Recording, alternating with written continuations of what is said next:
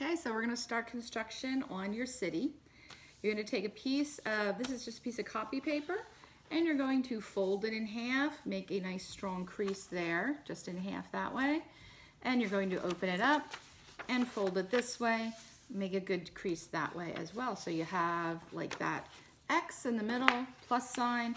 Now you're going to fold it this way, and we're going to put 3 fingers up from the center point. This is on the open side of the paper. So from the fold, 3 fingers, and you're going to just put a little dot. I'm using a marker so that you can clearly see, you know, where I'm making these marks, but you can certainly use a pencil. Now I'm going to go from that up to the folded edge here. And if you have a ruler, that's great. If not, you can freehand it. You can even use a piece of paper or anything for a straight edge. So this is what you want to have. You're going to have the open end, just like that. And you're going to cut along that line. And you can see where that's going to be, how that's going to be on your finish. See, that's the line there. So I open this up, and you can kind of clearly see where we're going to be building, making your buildings. They're going to be filling in this space here. So I can now draw a line right on that center crease.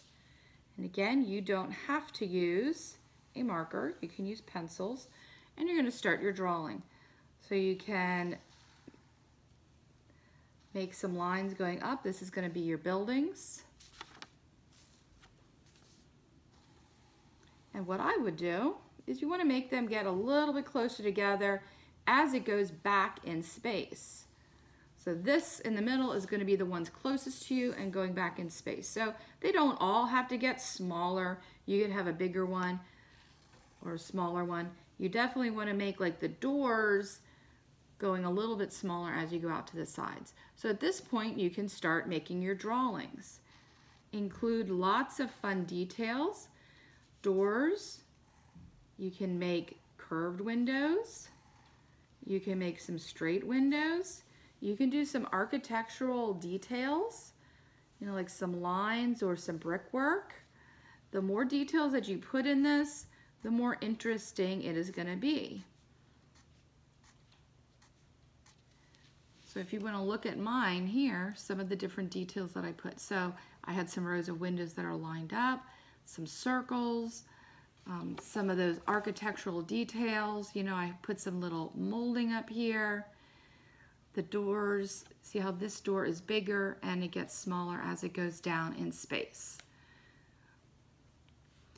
Once you get to the roadway, you are also going to draw that in. You just want to draw some dashes down the middle. And I'm going to show you that really quickly, and then you can get started. So on this portion of the page, you will follow that crease, getting a little glare.